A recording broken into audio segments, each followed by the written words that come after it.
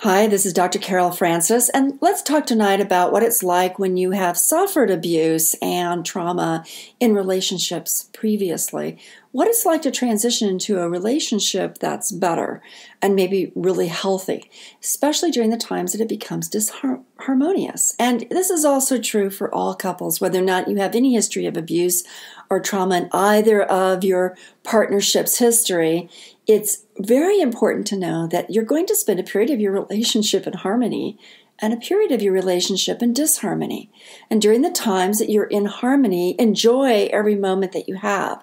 You, in a sense, are in sync. You're synchronized, you're organized around each other, you're flowing like a really good team.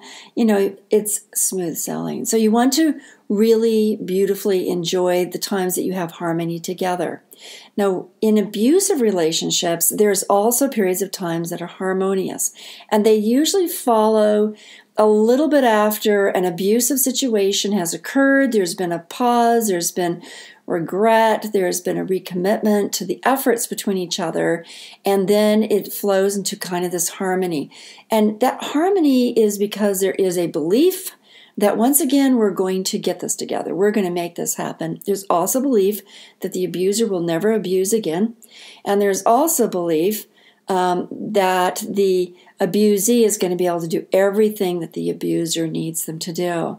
And that's a real setup for future abuse, but nonetheless, it's this period of harmony.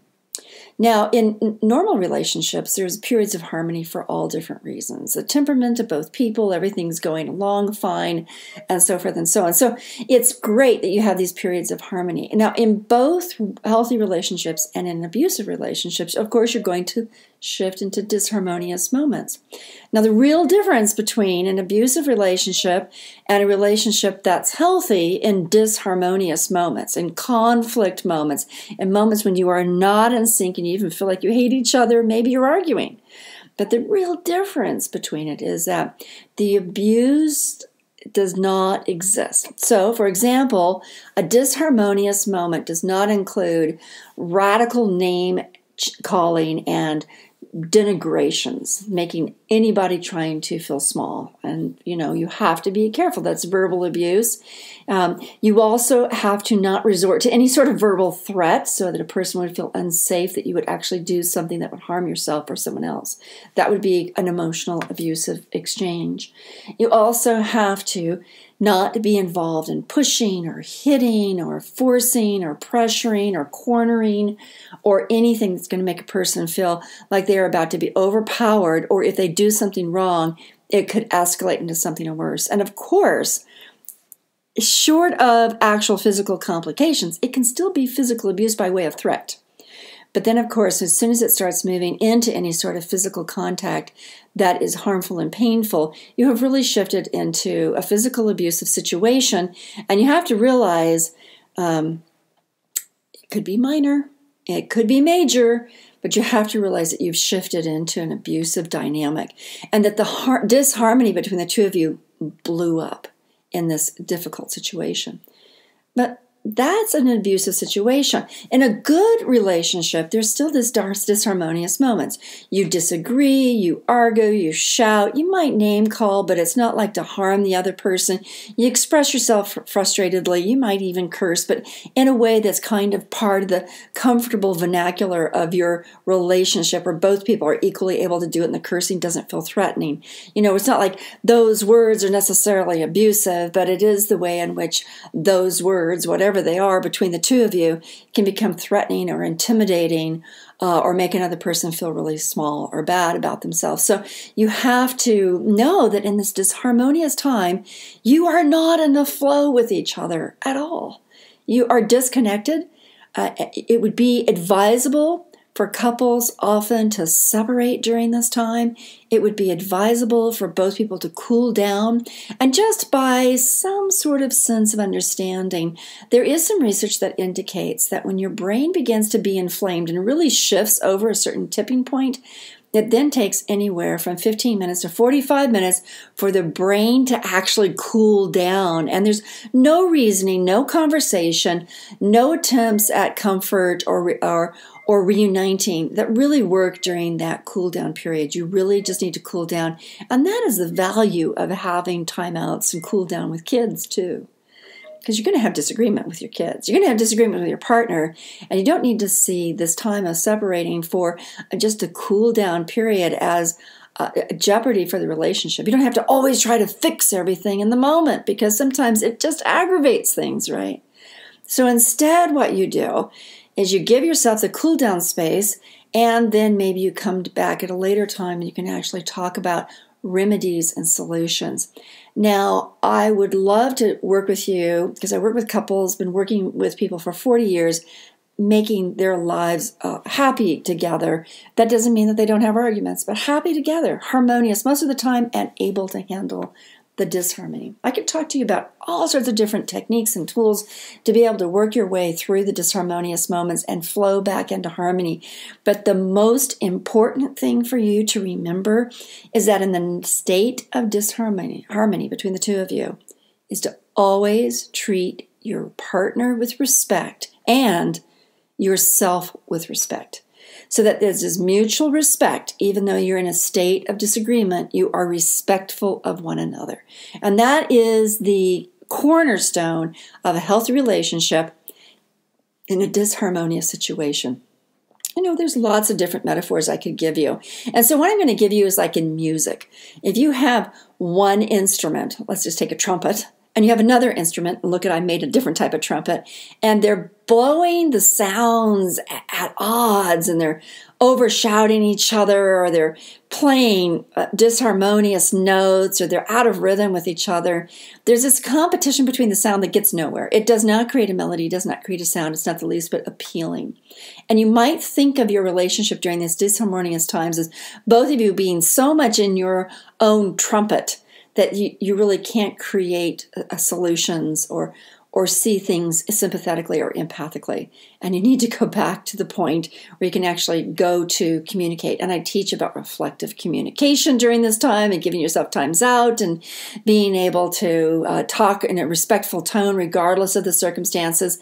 But now let's shift to what that looks like in an abusive situation. An abusive situation, you can go to the same sort of competition, but instead of pulling back and saying, we really just can't talk right now, instead of giving each other the cool down period, they escalate and escalate and escalate and escalate. They are in each other's face.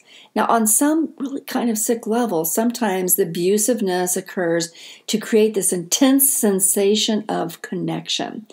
But it's abusive connection. But, you know, some people starve for connection no matter what type of connection, abusive or loving. You know, they starve for connection. If they can't have it lovingly, they might actually have it abusively. Another situation that's of disharmony is when the abuser's in a really bad spot.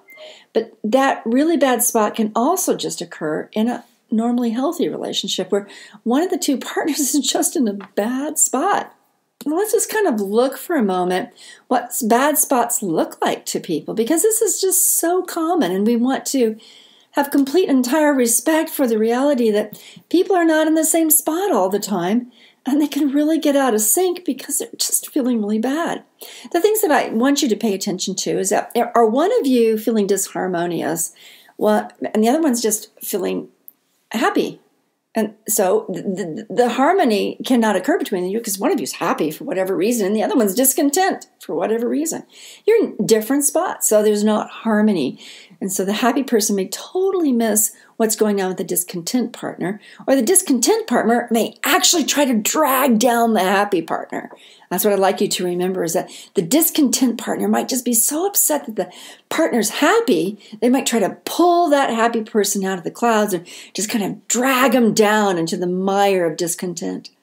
And you want to be kind of aware, gee, am I doing that? Another thing is that one person might have just had a great day and the other person had a bad day. It's just like two different existences. You don't spend every moment of your day together, and you're two separate human beings. Another aspect is one may be kind of giddy. And I often find that people are kind of giddy and silly when they're inebriated. But what is interesting to me is that the other person might be really irritated because they're sober and they're trying to cope with the inebriated individual. But even beyond that, one may have to stay sober because that's just their commitment. The other one might get inebriated, and that's what they do. And they're totally out of sync because their brains are out of sync. One's sloshing and the one is not. And that can cause a disharmony as well. So what I would like all couples to pay attention to is that if you are in more disharmony due to substance use, and it leads to more arguments between the two of you, you actually probably have slipped into substance abuse, where the substance itself is causing you to slip out of consciousness at being kindly and respectfully conscious at that time, and it can be an issue. Okay, going on though, one of you may be sick, maybe disabled, maybe somehow hampered, and the other one might be healthy. And that big disharmony there, the healthy one may be overly taxed in taking care of the sick one, or the healthy one may have all this vigor and want to go out and do all sorts of things and not share the experience of life with the one that's sick that can't. That creates disharmony. Or the sick person may want to bring down the healthy person so that the sick one can have connection. All that occurs. Another situation may come about in healthy and unhealthy relationships is that one may need to spend more time alone while the other one may need to connect. One may have a little bit more of a sense of needing to be in their cave or isolated or regroup themselves or collect their emotional energies. And maybe they're not quite as socially energized when they're around people, so they need to kind of like gain their own personal identity, their own personal space, their own personal head, in order to have the capacity to really enjoy connecting. But the other one may always want to connect and never be separated from the other person. And that type of disharmony can occur in relationships as well. And another one may feel chronically depressed or anxious, and the other one may feel chronically cheerful and optimistic. And so the optimist may try to move the depressed person out of their depression. And sometimes the depressed person might come and harmonize with that optimistic person. But the reverse is also true. The depressed and anxious person might try to pull the cheerful and optimistic person into the darkness of their depression and anxiety because, the old statement, misery loves company, but more importantly, people love connection, no matter what state that they're in. Also be aware that disharmony is really, really intensified when one of the partners is carrying a really heavy burden and they do not feel like it's being shared by the other person. And those heavy burdens are dealing with money, working extra hours, or really having to be taxed by a high level of child-raising responsibilities.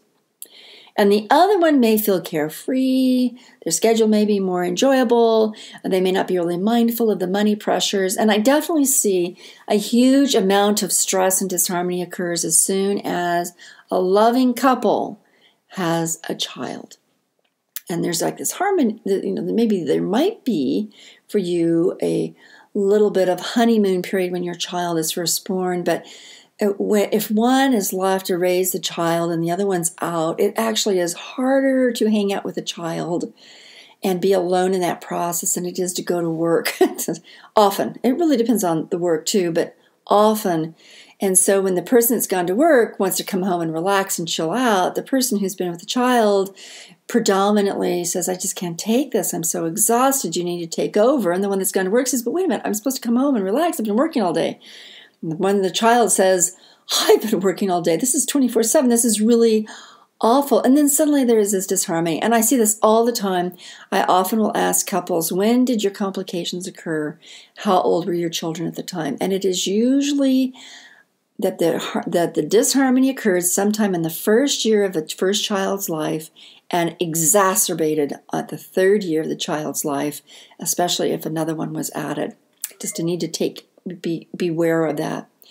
And then also know that, one is abusive and the other one is abused, creates huge disharmony in relationships.